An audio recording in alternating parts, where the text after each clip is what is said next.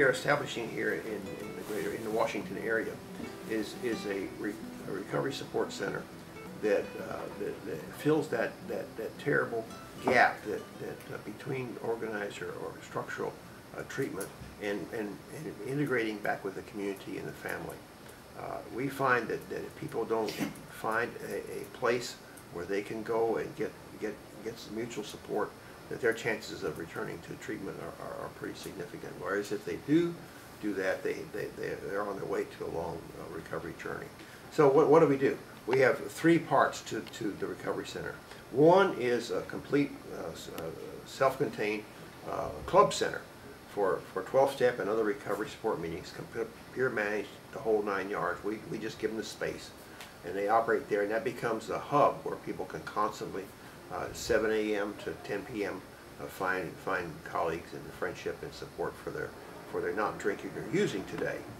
Then we have the recovery coaching piece, which is peer-based, where people who are trained and certified, not to be sponsors or not to be counselors, but to be coaches, to help you develop your own wellness plan. What are you going to do to rebuild your life? And then meet with you once a week to help you attain the goals that you have set for your wellness plan. And then thirdly is the linkage piece, and there we have representatives of different programs, public and private, who are there to meet with you and help you meet your wellness goals, whether it's employment, whether it's training for employment, whether it's meeting your personal, your physical health needs, your mental health needs, whether it's getting certain kinds of education, getting your high school education. All those services that are available in our community but you don't know how to link to are going to be represented in this linkage piece, and that's the third part.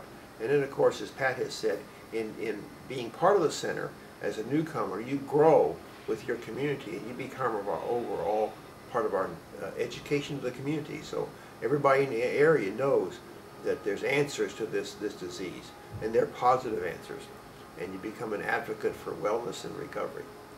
Right. Thank you. You also have the telephone recovery support.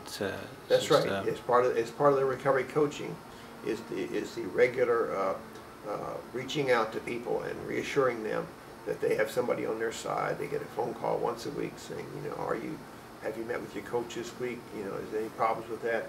Anything else we can help you with? Thank you, Johnny.